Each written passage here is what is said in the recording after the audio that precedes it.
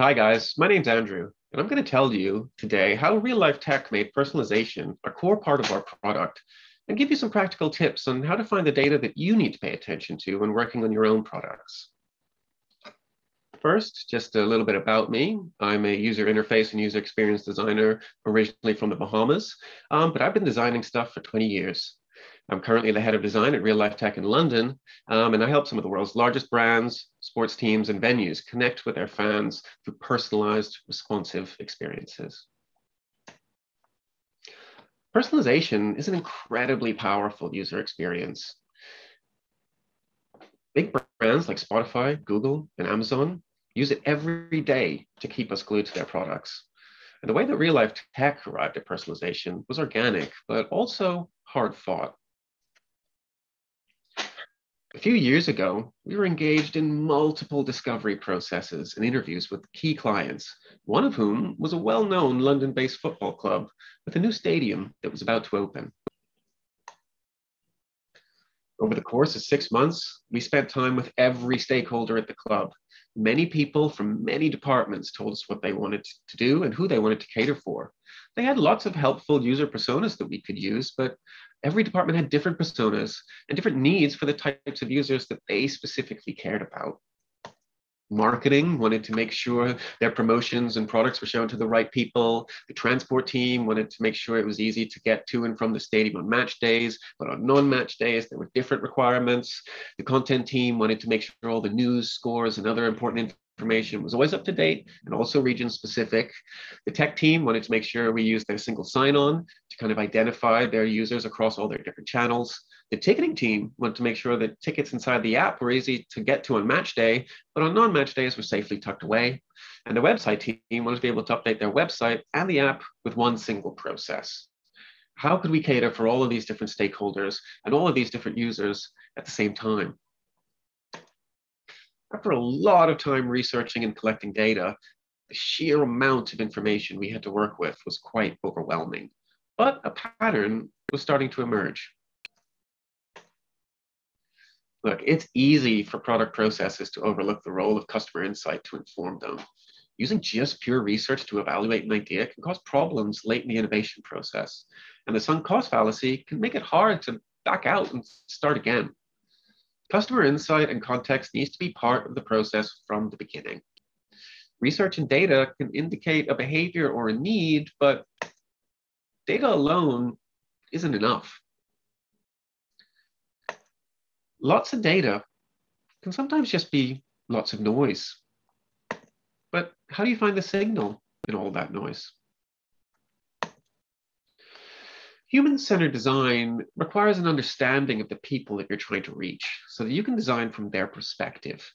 Not keeping this in mind can lead you to create something because you can, rather than because it's useful.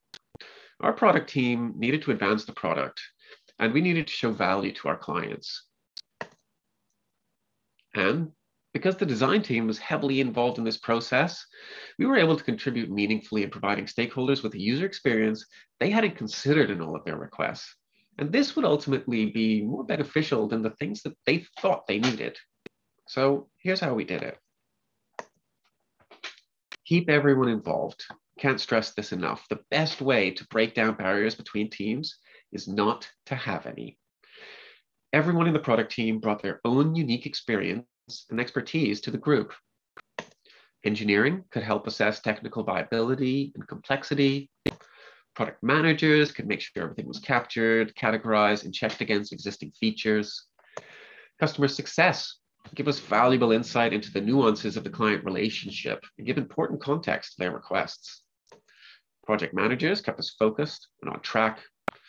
And of course, designers were synthesizing all of these inputs and advocating for the end user, and also reminding everyone that, design isn't just how something looks, it's also how it works. Also, keep an open mind. Don't be super specific in your interviews.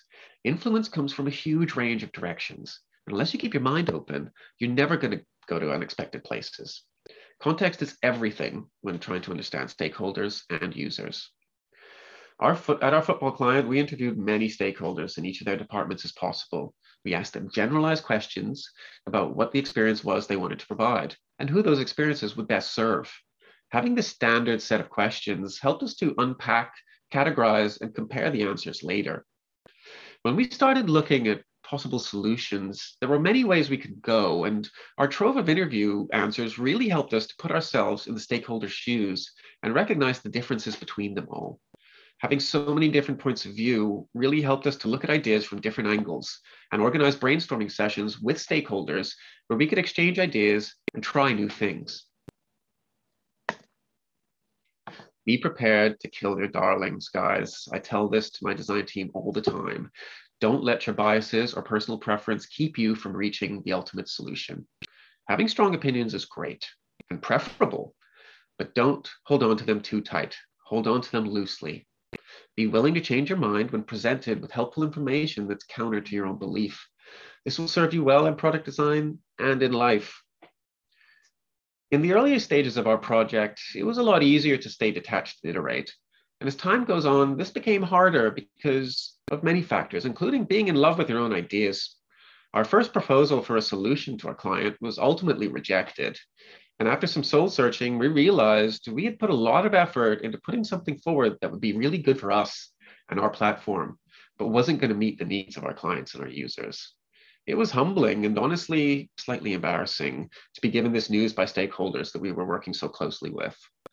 We tried selling the client our own self-serving ideas, and now we needed to let go of that and serve the users. We had to swallow our pride and put the users above everything else.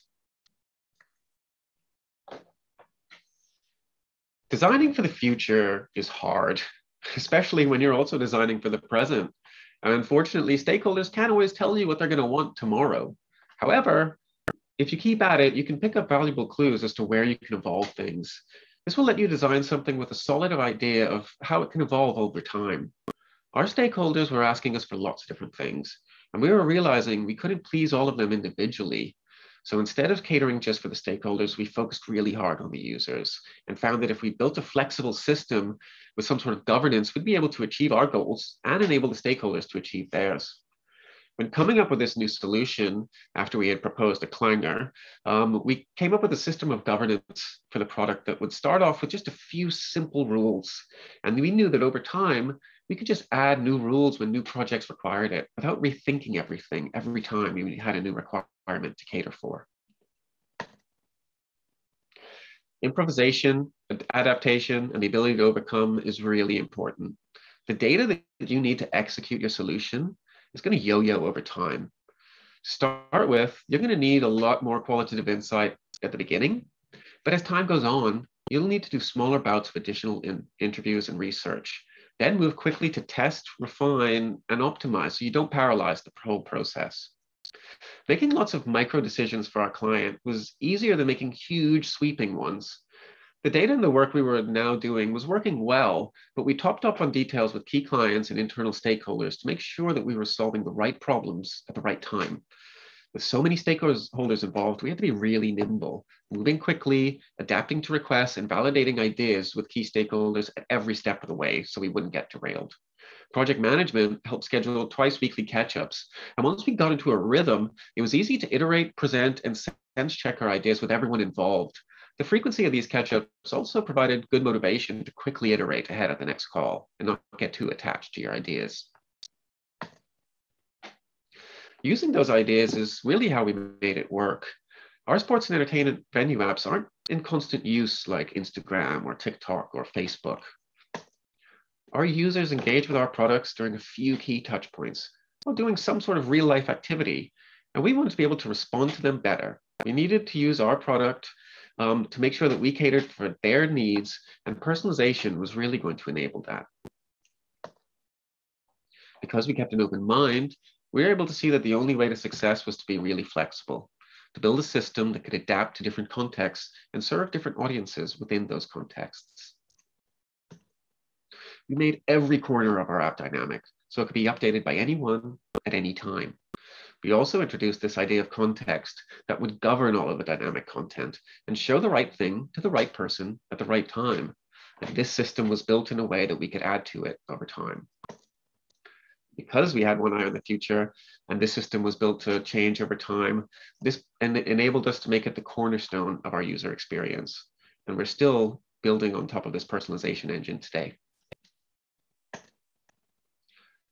This isn't what our stakeholders were exactly asking us for, but what we delivered was a solution that would enable many other future solutions, something that was above and beyond expectations, and something that would be a unique selling point for our products. So, to wrap things up, keep an open mind. The answers you're looking for are everywhere, and keeping an open mind gives you a better chance of spotting them and acting on them. Kill your darlings, guys. Have strong but loosely held opinions. Have one eye in the present, one eye in the future. Leave hooks in your ideas for future improvement. The present you can help future you a lot more than you think.